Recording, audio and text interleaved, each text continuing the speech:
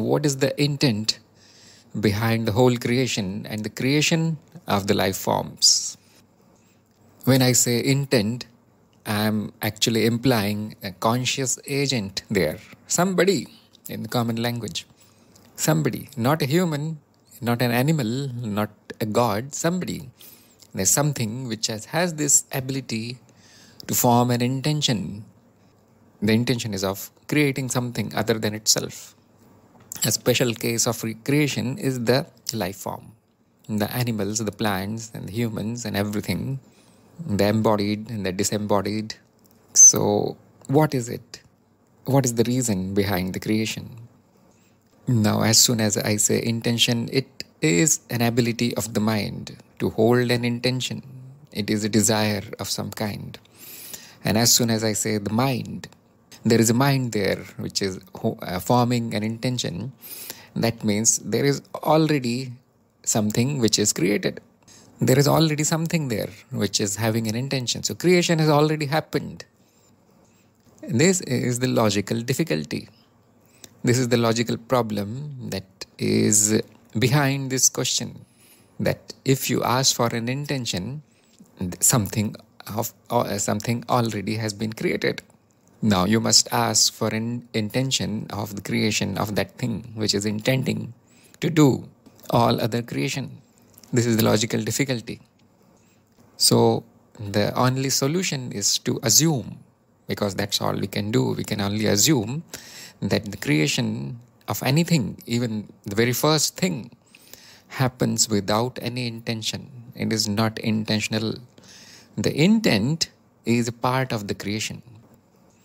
Now, this is not a satisfactory answer, because you will say that then why is there a creation at all if there is no intention to create it?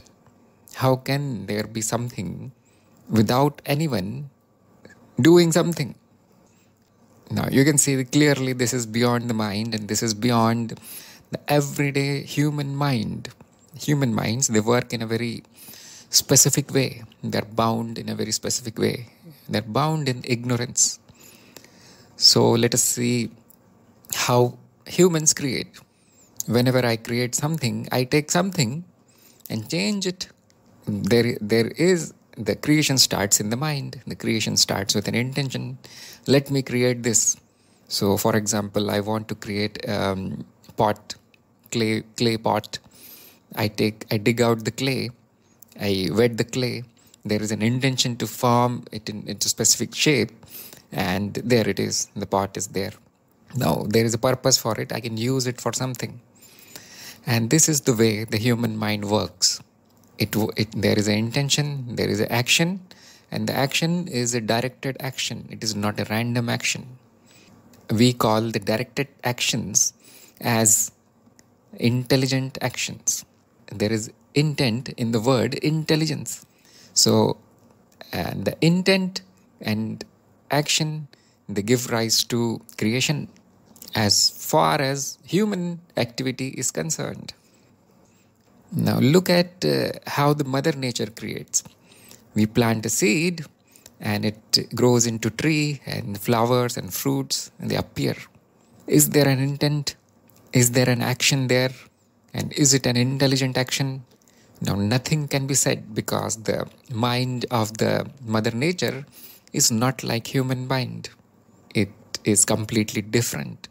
So we never say that somebody is growing the trees, somebody is sprouting the plants from the seeds, and somebody is creating the flowers.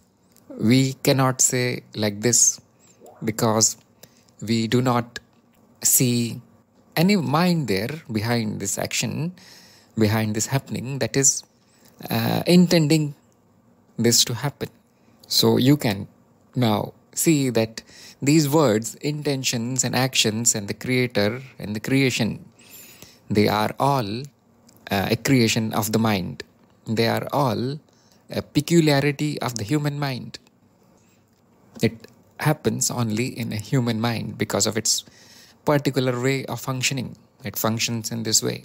Intention appears, action happens, and it is a directed action. It is not random, and the product appears.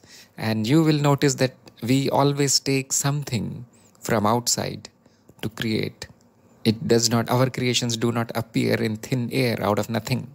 It is always a transformation, not a creation. That we do not create, we simply change using our intent. There is a difference between creation and transformation. So humans don't create, they call it creation for some odd reason. So you see, this is the way the mind works. And when it sees everything, when it sees all the life forms, and when it sees and this world, whatever is appearing is the world. And so the question arises, because this is the way the mind works. This is the way this is the ignorance in the mind, that there has to be an intent behind everything. Because whatever I create, whatever appears using my body and my thoughts, there is me behind it. There is an intention behind it.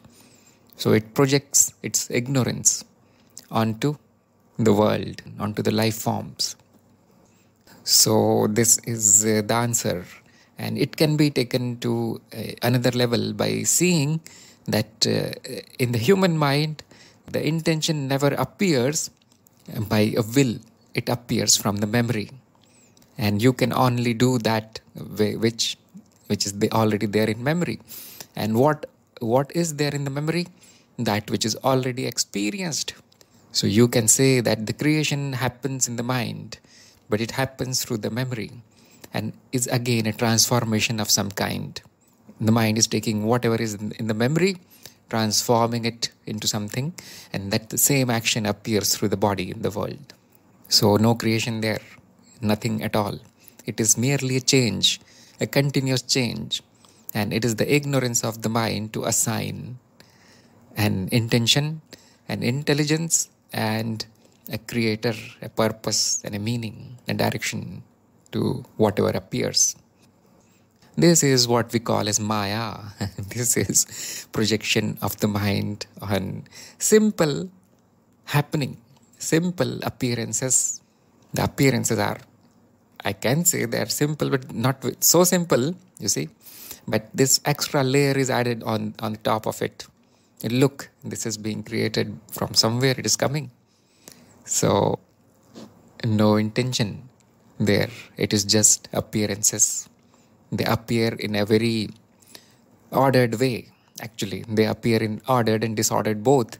But the mind selects that which is ordered and does not make any sense of the randomness. So it is not, imprinted on the memory. The random things that happen, they don't imprint on the memory. A little bit of order, yes, appears as a creation, appears as a form. That is what is happening. There is everything, all possibilities.